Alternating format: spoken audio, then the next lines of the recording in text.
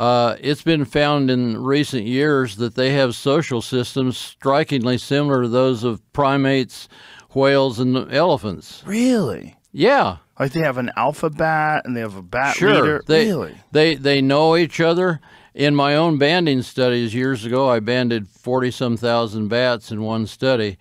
And I showed that over periods of a decade, sometimes you'd find the same bats that, like you caught 4 or 5 bats together in a place at one time 10 years before, and then you might catch them 5 years later, 2 miles away, 10 years later, 20 miles away, all still together.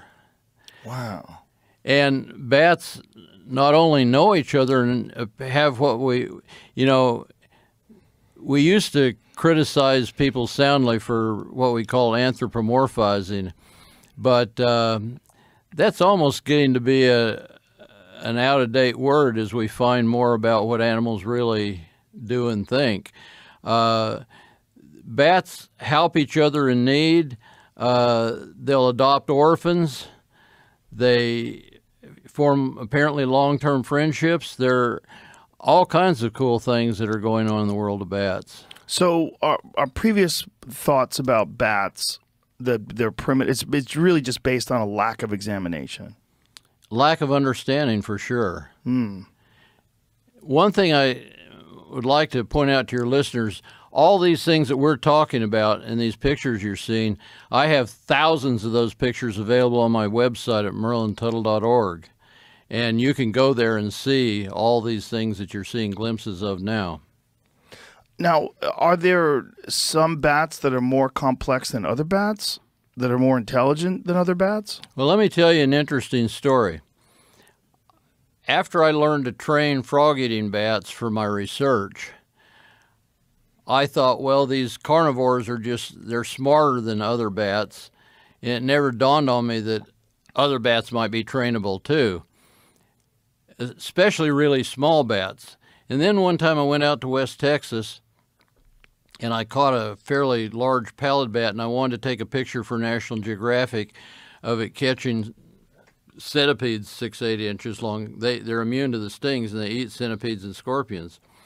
And so I was training this bat to come to my hand on call because I was going to put in a natural-looking set a centipede and call it to come down and catch the centipede to get the picture.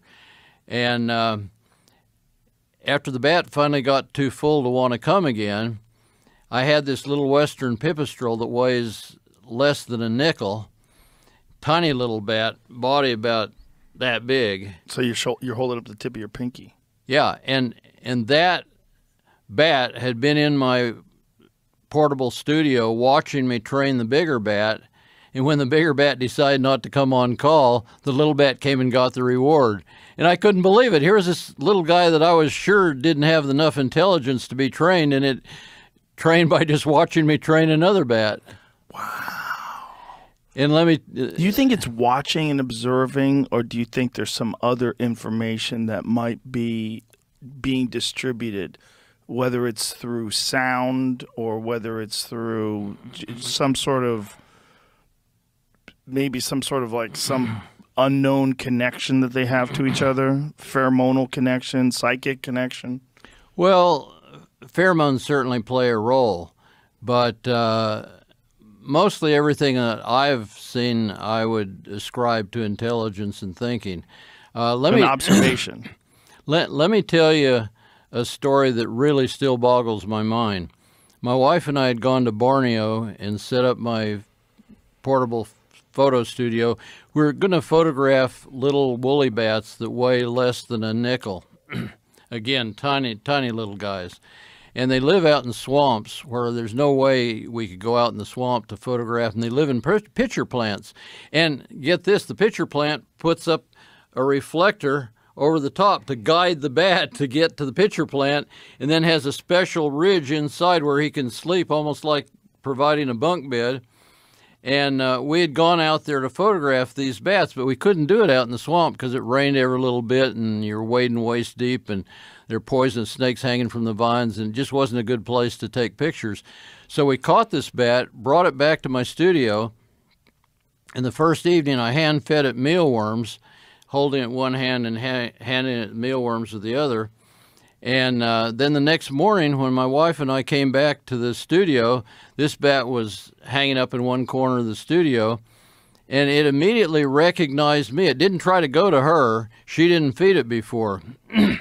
It came to me and started bumping me in the nose. In fact, I believe you may have a video of that you can share.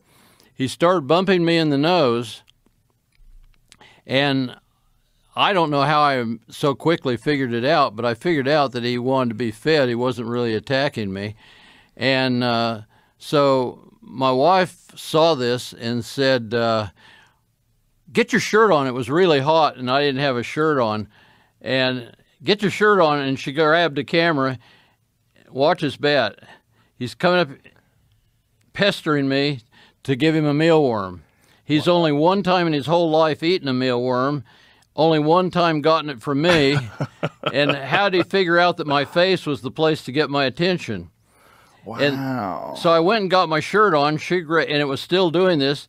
Watch, when I held up my hand, it knew to come and get the mealworm. And this bat had never had a mealworm in his life before, may never have eaten a non-flying insect before, certainly never seen a human until the night before. Absolutely mind-boggling. Wow. That's wild. So that it just learned. It learned and it remembered you. Yeah.